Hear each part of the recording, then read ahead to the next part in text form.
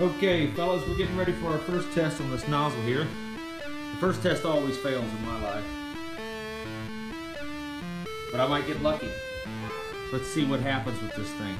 My predictions are that the penstock is going to be too narrow to siphon enough oil to function properly with this air ratio. And if that's the case, we'll simply have to hook an oil pump up to it. And if that does happen, I will build another nozzle with a larger penstock. It's very windy out right now, so this test is going to be a little bit botched by the wind. This is pure synthetic waste oil. There's no gasoline added to this. I might end up having to add some gas. There we go. Looking good.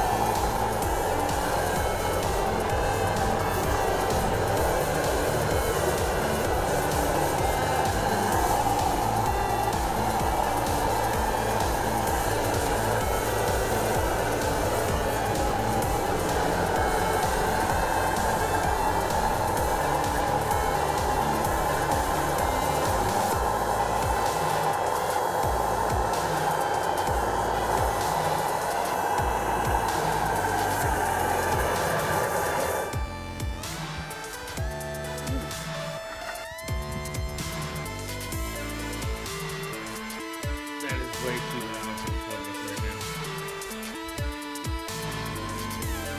It's still brewing red hot in there. I think it's been sitting in for a minute.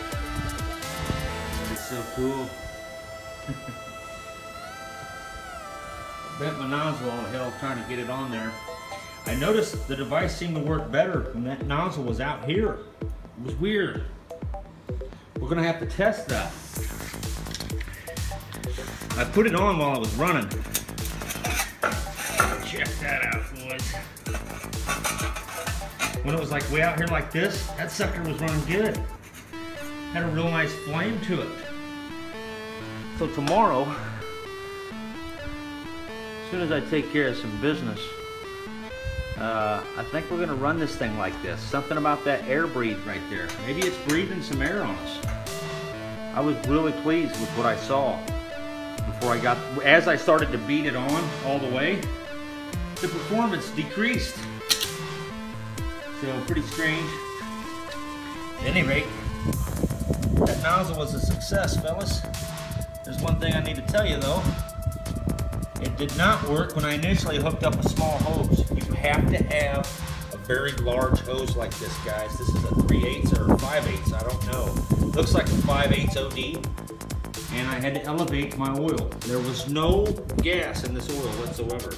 I simply preheated the combustion chamber using a MAP gas torch and was easily able to get this to behave as a siphon nozzle. Now I can tell you right now, because it works so well as a siphon nozzle, it would do even better as an induced flow nozzle or a pump nozzle. He's got a little bit of carbon on the face there. I was kind of fiddling around with it, trying to find its home. But very pleased. Very pleased. I was a little worried when it didn't work when I had this line hooked up. Felt like a complete jackass. Here I am trying to help guys out, show them how to do something. And you need a pump. A lot of people don't have a pump for oil. So I wanted to build you guys a siphon nozzle. It requires just an air compressor. And see, we were running just under 100 PSIs to do that. And from what I've seen in the flame, I would guess that we were looking at about a 35,000 to 40,000 watt flame. It looked right about around 4 liters an hour. I've been doing a lot of this lately, so I'm pretty close in those approximations. I wouldn't put any money on it, but definitely very close. At any rate, man, that was pretty cool. And this nozzle is a complete success. Fantastic. So, if you haven't seen the build video on this nozzle and you're just watching the performance, I'll leave a link in the description. It shows exactly how we built this bad boy. This is a low wattage nozzle. You're probably not going to be able to push over 50 kilowatts with this thing. Maybe so. If you've got a lot of air, you could probably do it pretty easily. But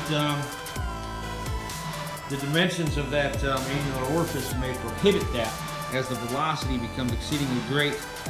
It's a pretty high velocity nozzle right there as far as the air, but nonetheless, I like how it works. And if you guys go build one of these nozzles and you try hooking it up to a straight piece of pipe, it's not going to work, fellas. You have to have this elbow. I discovered what's happening with this elbow is right in the inside corner is a rolling fireball. A vortex takes place. It's an eddy current, essentially. That eddy current is a highly sought after constituent of combustion that is actually implemented in high performance burners. They do an annular rotating smoke ring fireball type thing in most waste oil burners. It recirculates the air, or doesn't recirculate. They use 2 different speed wind streams, and a roll takes place when the 2 wind streams meet.